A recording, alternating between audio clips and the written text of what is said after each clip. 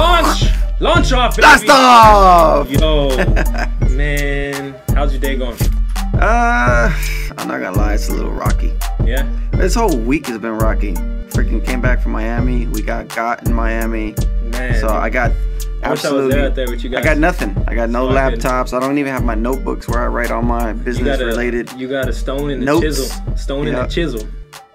and a lot of heart. I still got a lot of heart. Yeah, That's what's keeping me going. But that's what counts. nah, the week is a little rocky still. Just got a lot of business things to attend to. Let everyone know what happened if they don't know.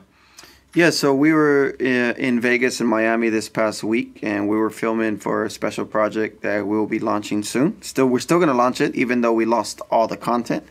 So we worked with a few well-known breakers, and we were shooting in Vegas a couple of days, and went out to Miami to shoot. And our final day of shooting, we basically got followed from one location to the other location, and as soon as we got off and were shooting, came back to the car, and the entire vehicle was busted up, and they took everything. They took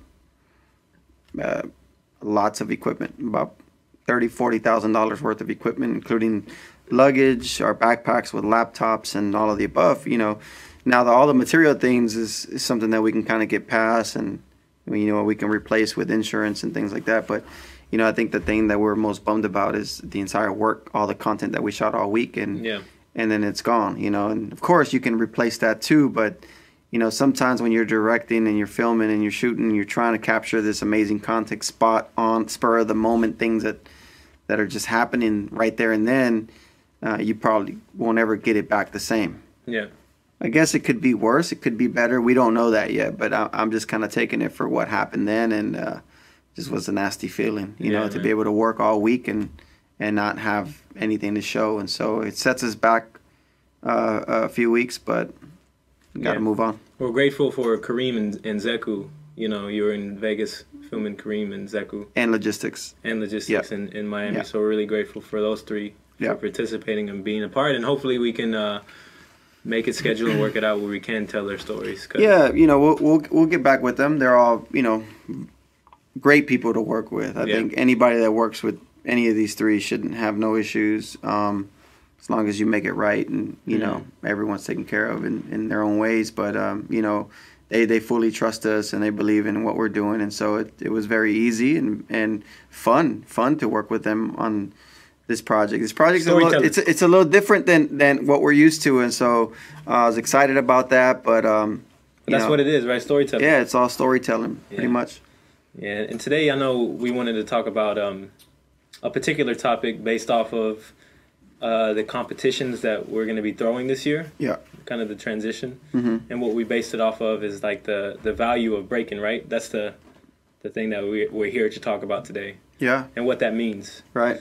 And I think we could start with that word storytelling, right? Because what I want to start with is I think if we talk about the necessity of instilling value in breakers and breaking in general, like that's something that needs to happen. Dancers in general, right? Like it's necessary that we as dancers, as artists, and particularly as breakers, take hold and capture this value that is obviously there, right? And there's so many instances of it people being taken advantage or whatever it may be, searching for this value, trying to make a career off of it or whatever. Yeah. But I think we can start with maybe we start backwards. We kind of reverse engineer this. Like I think let's start with the answer. Okay. Well, first the question, of course. What is going to make breakers capture this value that everybody knows that we have? Dancers. Yeah. Right. And if I could start it off, and you can play off of this, I think the answer lies in storytelling. Yeah. It lies in storytelling in an authentic way, speaking our truth and telling the story that in a very organic and simple way, what got us, that first moment that got us to love this art form. Right. Right? And that's taking that and applying it to what you learn as an adult, being professional and being structured and really taking hold and knowing what it is that you're capable of, right? Yeah. So can you speak on, let's both speak on what it means to storytell within this culture and how that plays into instilling that value of a breaker. Yeah, if I could chime in on that, you know, we were out there filming this project, and I was having a sit down with Zeku and Logistics, and one of the things I told them is that, you know, why we're able to kind of capture this value for ourselves is because the journey, everything that we've been through, everything that we've seen, everything that we've jumped, obstacles that we've been through, hurdles we had to go through, like all of the above, like that's what makes our story valuable. Because when people, you know, when people see us dance, to the untrained eye, it's just like, wow, cool, that's awesome, you know. But when we're there, we're pouring out struggle, excitement, sadness, joy, a lot of these different things, right? So I think what makes great breakers is the journey, is the stories and the struggles that we had to go through to create full value for ourselves. And there's a lot of talented people in this world, a lot of talented breakers in this world, but and everybody has their own story, right? Everybody has their own story, but there's a few that have amazing stories and very captivating and moving stories that people can, when they see, yes, when you see them, you want to know more about these people, you know. And so I was telling Zeku and Logistics this, that you know, I can look in a room and see everybody dancing, and you know, and to maybe even to me or to anybody, it could just be like, it just looks like a lot of noise. Yeah. You know what I'm saying? But if you go in there and you truly just look beyond the move, and you kind of look at the body and what it's doing and the facial expressions and all of those things, and you start to see the value in what's happening. It starts to really paint the picture a little bit more clearly. And that is the story. That is the story of those individuals, and those are the things that need to be told. So it's important for dancers to be able to stand on their platform with their 2 feet and not rely on other platforms to be able to kind of create their story for them. Yeah. Now, it's nice to have platforms that help us reinforce the story or give us a platform. What's the end goal, right? That's the question to ask. That is the question. You know, that is the question. But, you know, with that being said, I don't want anybody to listen to this and say, like, not all breakers are valuable. No, there's just some that have amazing stories. It's like everybody in the NBA or anybody in the NFL or MLB or whatever, you know, sports organization that you like to watch, you know, everybody that is there for a reason. Everyone's talented. But there's very few Michael Jordans, LeBron James, Kobe Bryants. Well, to back up a little bit, you mentioned MLB and professional sports organizations, and this word sport has been introduced to our culture recently, primarily because of the Olympics. But even before that, before Olympics was even in the picture, with the emphasis on competition, there was debate. I particularly remember, like, in early 2010s, sport or art, right? So you bring up MLB and NBA, and these, on a simple level, are industries. Like, let's go back. Basketball and baseball, those are both cultures. Right. Those are both art forms. Yeah. Right? There's definitely an artistry, and there's a culture, and there's a specificity to what baseball players are and what basketball is. I think in anything that we do. And what it represents, right? So I've always said this. I think there's wasted energy on terms of sport or art. Those are just words. Yeah. You know, what is the feeling of this? What is it is? So, you know, I think that it's necessary to look at the models, whether it be skateboarding or basketball or football, and look at what that journey was, and look at what is the similarities to what we have as breakers and breaking, and what the differences are. And then from there, once you identify that, then you can look at a course of actions to see what it takes to create a sustainable and a to-the-core rooted industry, right? That can be a sustainable source of living for. We talk about these roles. We do it with the award show that we have. Whether it be content creators or it be coaches or judges or whatever it may be. Everybody out there is watching this and listening. If you're a breaker, you know this. You know that there is these roles that exist, but within these roles, there is no sustainability, and there's no clear way of doing this and doing what you love for it, right? And going back to the question posed, right? And we're talking about the NBA and the superstars and all this, but the very first step is creating internal infrastructure. that doesn't rely on outside validation. Yeah. That's what it comes down to. And I think to get in here real quick, that's the problem, is that our society or our environment of just anything, I'm not just talking about the breaking community, but everybody relies on outside validation, reinforcement, or validation from something else, where we have the power and the authority to create that and unify and amplify that opportunity for ourselves. And so we need to get away from that. You know, we rely on major corporate companies. We rely on like to have those validate us, not to support us. It's important for corporate companies to support us. That's an important distinction. Yeah, that's a very exactly. So you need to learn how to differentiate that and understand it, and understand it very clearly. Yeah. You know, it's not selling out. It's just having an understanding that, you know, when you have some backing, it allows you as an individual and as an individual brand to take you, who you are, a step further because you have extra support. Now, if you rely on that, that's your fault.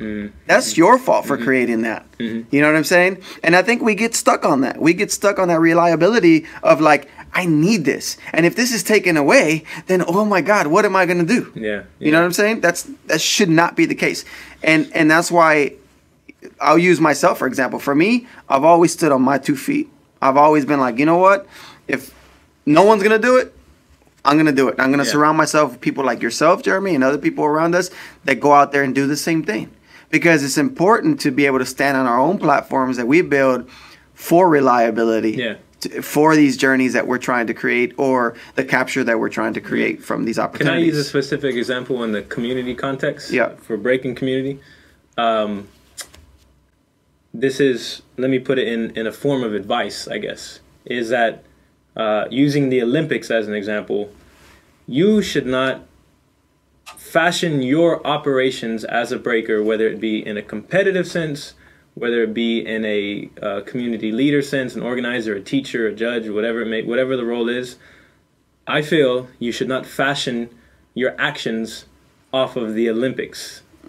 And everything that you do as a community member, whatever role it is, it should be with the intent and the foundation of why you started this. And basically, to summarize it, you would be doing this regardless if the Olympics was in the picture or not. On a business level, on a cultural level, on an artistic level, because historically within this culture and even within the NBA and all these other adjacent art forms and cultures, that's how they became successful, is they stood on their own 2 feet and they established their value and they established their infrastructure and they used support from the outside. That, going back to the distinction, it's not about relying, it's about using it and collaborating. And to add to that, that's a really good point. And to add to that, because here we are, right? Olympics, Paris 2024 and beyond. We're all for it. Everybody here in this room, in this building, is all for it. We're excited for it and all that. But at the same time, we need to let them know, whoever that is, right? Just quote unquote, whoever that is. What it is. What it is. And that, you know, you need us. Yeah. You need us. Yeah. And we're going to use the platform that you're giving us, and we're very grateful for that opportunity to leverage our community, our environment, our world, to elevate that so it creates opportunities for other people in the future. But if there's a lot of reliability that without this, we can't get there, that's a big problem. Yeah. That's a major problem. There's a wall. There's a ceiling. Yeah. And I think there's people out there that are running into that wall because they don't understand that distinction. You know, they don't understand that. And for people like us, like we stick to our guns. We hold our ground very toughly and very proudly because we believe in what we're creating. We believe in what we do. Again, it's not to say we're not believing that. We think that's great. Yeah. But we need to reinsure and to let them know that without us, your equation is not complete. Yeah, yeah. You know what I'm saying? And that's extremely important. And you know, going on that topic is, you know, you run into all these problems right now. Let's talk about this. We were talking about this right before we started, but like this whole Super Bowl thing, right? You got this whole Super Bowl thing where it's like they're not paying dancers. And well, first of all, the Super Bowl, the Olympics, none of those organizations or companies or entities, they don't pay anybody. Yeah, the term used is exposure, but it's like there's inherent value, and across the board, if there is paid performers, they are paid. But then the majority of like, yeah, the point's been made that whether it's Bruno Mars, they do it well for exposure, but that translates to album sales. That translates to whatever it may be. Well, again, I'm a fan of it all, and I think it's contingent to the artist or the individual to do what they want to do, right, and operate how they want to operate. But you know, if that's the case, the Olympics are not going to pay you for showing up. They're not. Yeah. They're going to cover your expenses and get you there, and it's going to be a great opportunity for you. Yeah. That eventually leads to more opportunity. Yeah. So this whole Super Bowl thing, I get it. I understand that. But if the entire scene was says like, no, we're going to hold hands and we're going to do this together and we're going to stand, they're not going to care. Yeah. They're going to move on. Yeah. Because there's always going to be somebody that's going to do it. That's the reality. I think so it's not bad to think that way. But I think it's a waste of time. It's missing. The saying is like you're missing the forest for the trees, or other way around. It's like it's a bigger picture versus little picture sense. Yeah. Like, yeah, standing in solidarity and saying. It's great. That's what I'm saying. But I also think that there's going to be some time wasted in the process because these major outside forces and entities, they're going to move on. Yeah. They don't want to be in a waiting zone. Yeah. You know, they don't. Yeah. Time is money. Yep. Time is money, and they're going to find a way to make it happen with or without us. Yeah. And that's why I don't like to rely on outside entities for my validation. That goes back to everything. So we go out and create it ourselves. So when we say time wasted or energy wasted, it means rather than fighting this fight, because any fight you fight, if you stand in solidarity and you organize efforts within the community, whether it be on social media of like share this post or write this thing, or actual action of denying gigs or whatever, that takes energy. You know what I mean? It does. So are we going to divert our energy to this low-hanging fruit like this? Like, okay, again, going back to end goals. Okay, we fought our fight and now we get $500 from the Super Bowl. Yeah. We won. Yeah. Okay, what happens after that? What happens the next month? But and I understand that they could establish this, and it does need to be established that gigs and whatever service it is, that there's proper compensation. That's not the point. Point is, let's focus on the long term, the sustainability, the things, this internal infrastructure that will look out for everybody. Right. That will truly look out for everybody in a long term basis, not just a gig to gig basis. Well, look at some of the things that we've experienced, even with Break Free. We're a small business that was created by somebody from within the community, built and developed by people within the community to be able to amplify itself to a much bigger level, where we're still a very small business. People kind of see us, a little bit bigger and we're growing, but we're still a small business. And then whenever we reach out to people and we first of all, it's very rare when we offer anybody just to come do it and do it for free. It's very rare. We appreciate when people want to volunteer their time and provide and donate themselves to be a part of something that we're doing. But most of the time we're always offering somebody, some type of pay or whatever. And, we've gotten like, hey, can you guys do more? Or I can't do it because I needed to get more or whatever. And I'm like, man, we're a small business. But yet you have somebody like the Super Bowl or whatever, and then they'll offer you $300 and you'll go do it because maybe their visibility is a little bit bigger for whatever reason. But for me, that's kind of a slap to the face. Because we're supposed to validate our environments, our communities, and bring more visibility to what we're building as a community. Yeah. Right? Again, these big major entities that are already there, they're going to be there with or without us. They've been there for 100 years. Yeah. Can we? I think another important distinction to make, and we can build this under the term professionalism, right? Because what we've been speaking on is believing in the value. Mm-hmm. And I do think everybody believes in the value. Like, that's what we opened this up with. Everyone believes in it. But then there's another important piece to the equation, and that can be considered professionalism. And it just needs to, another way of simplifying it is it's just work.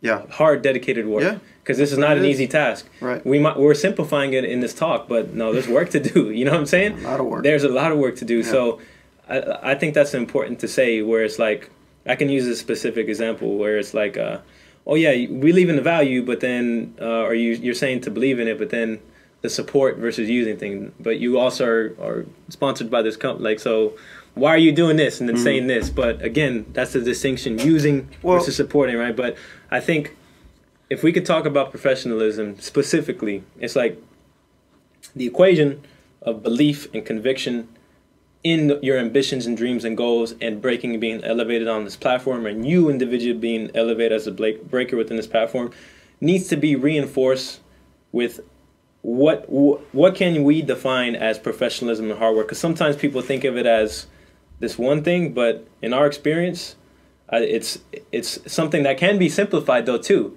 It's just being courteous of others, being responsive, being respectful of people's times. Even if what I've learned is if you agree with a person or not, if you're going to engage with them, whether it be in email or in person or in phone conversation, you have to be respectful of people's times and give that. No matter what. And you'll get that reciprocity. That's what professionalism is simply. Yes. You know what I mean? Yeah. It's like take your time. Take your time and take their time. Take your time seriously and take their time seriously. Absolutely. That's what it is, man. And that's what I've always talked about, even with sponsorships. A lot of people always ask me about the Monster deal, or they'll ask me about something else that we're doing on. I mean, that we got going on. The difference is that I don't any sponsorship that I've ever been a part of, or Break Free's ever been a part of. I don't look at it as a sponsorship. It's a partnership.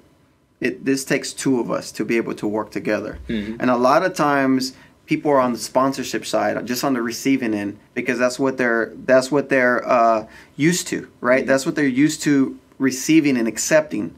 That when you're sponsored, all you do is receive. Yeah. But if if you want a sponsor, that's probably what it's going to be. I don't want sponsors. I want partners. I want people to be able to believe in what we're building, so we can form a relationship together for future growth.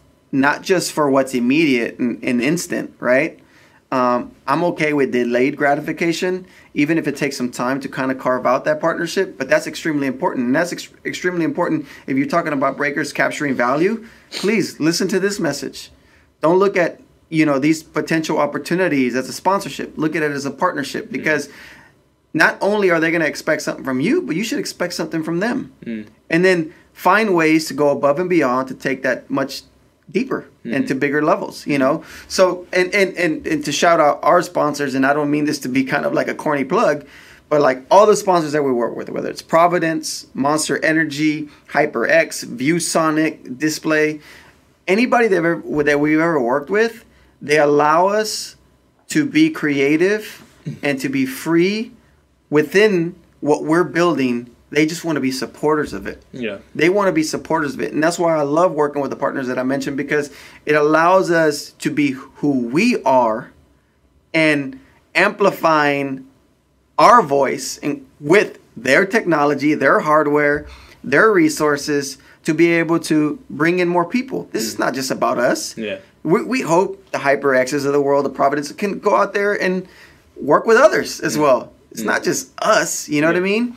But it starts with having that understanding that it's a partnership and we're working on this together. Because of that formula of capturing value, believing in the value, added and reinforced with respectful work on both sides, reciprocity. That's what it is. That's good. And I think to end this, to put this in another specific context, we started this with logistics last week in the episode, and hopefully we're painting a good picture of this on social media or whatever it is. But I wanted to be clear what the intent is behind everything we do. But let's talk about the events, right? Our championship series festivals, the four weekends that we're throwing here in Houston, right? Yeah.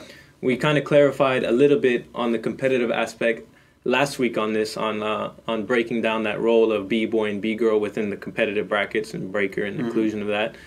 But based off this value of breaker, something, if you haven't paid attention or noticed, or this hasn't been clear, we're taking a step to try and establish this competitive, let's call it league, right? Yeah. This competitive form of events where there's simple standards. It means everybody who does participate is paid. They're accommodated for their flights, per diem, and honorarium when they come here and battle. and there's a cash prize traditionally, as it is in events. There's what's first place, what's second place, what's third place. In a front end aspect, on the aesthetic side, we talked about this. Like, what is the standard breaking flyer? What's the biggest font on there? What's the prize? The prize money. Yeah, what's the prize money? And let's shift, like, that is, in a way, whether we know it or not subconsciously, that's a priority in breakers' eyes, an incentive, you know. Whether I've realized it for myself. I've asked that question before. We've asked that. We all have. What's the cash prize? You know, who are the judges? Yeah. We want to take a step away from that, and in a competitive, that goes into the cultural side, right, for our culture day. But in a competitive side, 8 invited only. We want to put on we want the best of the. We want in a battle sense. Show. We want to put on a good show that showcases what breaking is in a battle competitive at sense. A high level. We've used this example for it, where it's like, whatever, we can use any event around the world as an example, and like, man, think about how many legends are in this building right now. Yeah. How many talented people, and there's been some matchups that we've never just been able to see. And the simple reason why is because the bracket did not fall that way. Yep, exactly. For whatever. So why do we have to wait? And if we never did this, there just would be matchups that we would never see. Yeah, you know. For sure. So we want to have it clear that, you know, this event's the competitive day, the Sunday, the final day, is a show. It's a show. It's the best on the front end. You're come in and you're gonna see it. The breakers are battling. They're gonna be doing their thing, but ultimately it is entertainment. It's a show. You know what I mean? You know, it's not like, whenever we talk about a battle, just to kind of come to the side for a little bit. Like, when we talk about a battle, a real battle is whenever you're at an event, a party, a jam, a cipher, outside, and you get called out, and you just go to whatever happens. That's a battle. And it's a moment. But, you know, this is a competition. Showcase with entertainment and in an environment with high level production and things like that to entertain and bring people together and to showcase breaking at a high level. You know, so that's the goal with what we're doing, and it's just to bring visibility and unite and bring everybody together, and most importantly, just to start somewhere by paying people for their time. You know, valuing them. Yeah, we don't have all the money in the world, but we're grateful for what we're able to offer. And in most cases, it's probably more than what we can offer, but we're doing the best that we can, because everything costs money to be able to activate something so special that we're trying to accomplish. And even with the B-Boy, B-Girl thing, like with the B-Boy, it's just to unify and bring everybody together. You know, we have limited time on Sunday to create a dope event. You know what I mean? And if we went the traditional way, just like every other event, and like what we did last year with the B-Boy and B-Girl, cool, like that would be cool, but I think it wouldn't separate us from what everybody else is doing. Yeah. And I think what we're trying to do here is just kind of elevate it, create more of a professional league style setting where even the outside eye can come in and be like, oh, this is cool. Because one thing that I've learned, without that general public, we can't ever get to where we want to get to. And general public will not want to be at 8 hours for a jam, sitting for going through prelims, going through all the categories, waiting for that one final amazing part of the event, that last hour or two when it's down to the 8 or down to the 4, and you get to witness the best of the best. Well, I've mentioned it to you like this before. It's like, it's without a doubt the energy of breaking, and in particular a battle, is captivating to every single person on this earth. Meaning, if you're in any setting, it could be the White House, you know, it could be whatever. If somebody, probably. But if you start breaking, in any setting, it immediately, boom, eyes there, right? Sure. Yeah. And that goes back to the value. There's value in that. There's extreme value in that. I'm not meaning just in a business financial sense, but I mean, like, that's special. That's spiritual. You know what I mean? Right. And yeah, exactly. When I think about my wife, who's not a dancer, B-girl, she hasn't been to an event in like so long. She loves and supports everything I do, but it's because it's just not feasible. Logistically possible for her to stand around for 8 hours. You know what I'm saying? Especially if we have kids, and then you got to bring the kids with you. Man. Like, you know, the kids are not gonna hold up through all that. You know what I'm saying? So we want to be able to create something where families can come and be a part of witnessing breaking at its best. You know, and you know, I've said this plenty of times, and I mean it. Are we going to be perfect? No. But we're going to do our best, and we're trying to set some standards in what we do, and just create a good path, good path for people to be honored in a light where this is what they love to do, and here you go. Let's do it for everybody. Yep. I think to end this, it's an important thing to cap it off, and we can tie all this in with the value and whatever. But another important note, I want it to be clear, if it's not said already or seen, because it's one thing to attempt this and put this in a setting. We're talking about a high-level production, and this is a specific topic people debate a lot about stage battles, this or that. The formula of a dope battle and an organic moment, it really can be simplified with this: 2 authentic, dope artists and dancers, good music, and good energy in an environment. Sure. It's really as simple as that, right? So this approach is not something like we're going to have a ill venue. It's going to be on stage, to be clear with everybody. But there's no restrictions to music this year. No restrictions. It doesn't have to be just original music. Any music, the music we get down, the music that birthed this culture. Right? So that's important. That hits that. If you haven't seen the lineup already with Flea, Palmer, Gravity, Rocks, Kate, Phil, Box, Melissa, these are the authentic artists, the best of the best. You know what I mean? And then you're going to have this Houston energy. You're going to have this worldwide energy here in Houston. It's like there's no way that you're not going to see something special with these battles. And you've already cut out all the major part of the competition. You're down to that. So you know every battle is going to be really good. It is. It just is. It's set up and it's designed that way. You know what I mean? To tie all this in, this is a question I've heard too already with this. Well, how do people qualify? How are people incentivized to want to be a part of this, right? This goes back to the whole topic. You instill your value. Every single one of these dancers, Flea, Palmer, Grav, Rocks, every single one, they've created their value. Oh, yeah. These people live off of this in their own respect. So it's really like your incentive as a breaker should not be to make it past prelims. There's no value in that. No, there isn't. The value is establishing your value, your legacy, and capturing your value, whether it be through on a small level, like how you represent yourself, where you go, your network, who you talk with, what you represent. That's what it is. I hope that makes sense to people out there, and I think it's something necessary. It's ambitious. And what we're trying to do, and I just hope it's not misunderstood. I think it'll be good, man. So I'm excited for it. I know Space City is our first event, but even from that event, we're gonna learn a lot, and we hope that through every event we just can get a little bit better and better, and through the process, people will start to receive it better. And again, just trust us through the process. I think it's gonna be great. Look forward to it. Yeah, the 4 events this year: Space City, Break X, Break Free Day, Survival, and then we just announced this today. This is not officially a championship series events, but we're bringing this 3-pillar approach to Cyprus. Shout out to plan your trip to Europe. Strawberry Jam, June 10th, sunny, 12th. Tiny little island of Cyprus. So all this value, everything we're speaking of, we want to bring it to the world, and we hope you guys love it, y'all. Much love. All right, y'all. Peace.